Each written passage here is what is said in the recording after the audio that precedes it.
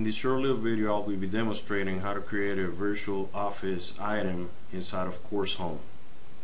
First thing you need to do is go ahead and log into your course and then go from course to author mode.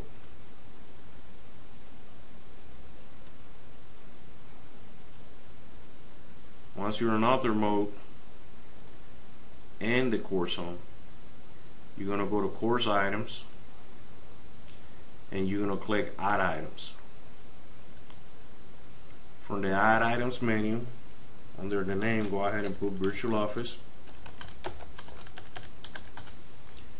and then select the item type. In this case, we're going to create a threaded discussion, and this will serve as the virtual office threaded discussion for your course. Once you got threaded discussion selected, you got your title selected, and you're making sure that you're adding it to Course Home, you click add items, and this creates a new virtual office.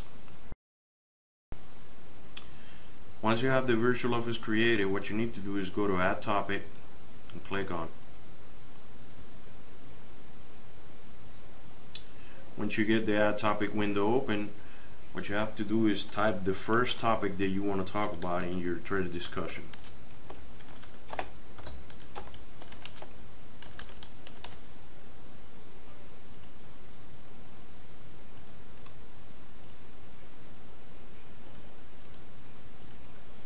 Okay, so once you have your topic in there, just click add topic. Okay, and as you can see, what this does is it creates the beginning of the discussion thread. Now you're going to see your response in author mode, but your students are going to see their response here.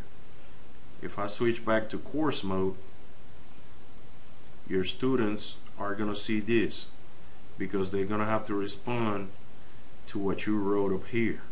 Okay, the other thing is, as you can see up here, you see that you have the text that welcomes your students to your course, and I'll show you how to fix that. Okay, let's go back to author mode. What you have to do is here where it says introductory text, you click edit, and by default this is blank, but you can pre-type in a document or type it yourself what you want in here. And what I'm going to do, just to show you how this is modified, I'm going to upload a picture.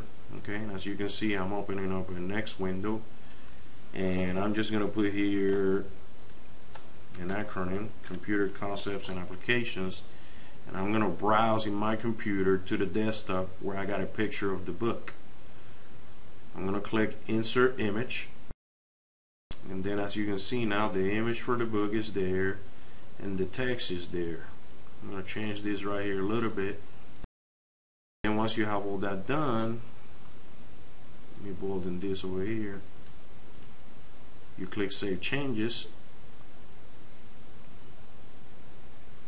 and when you go to course mode,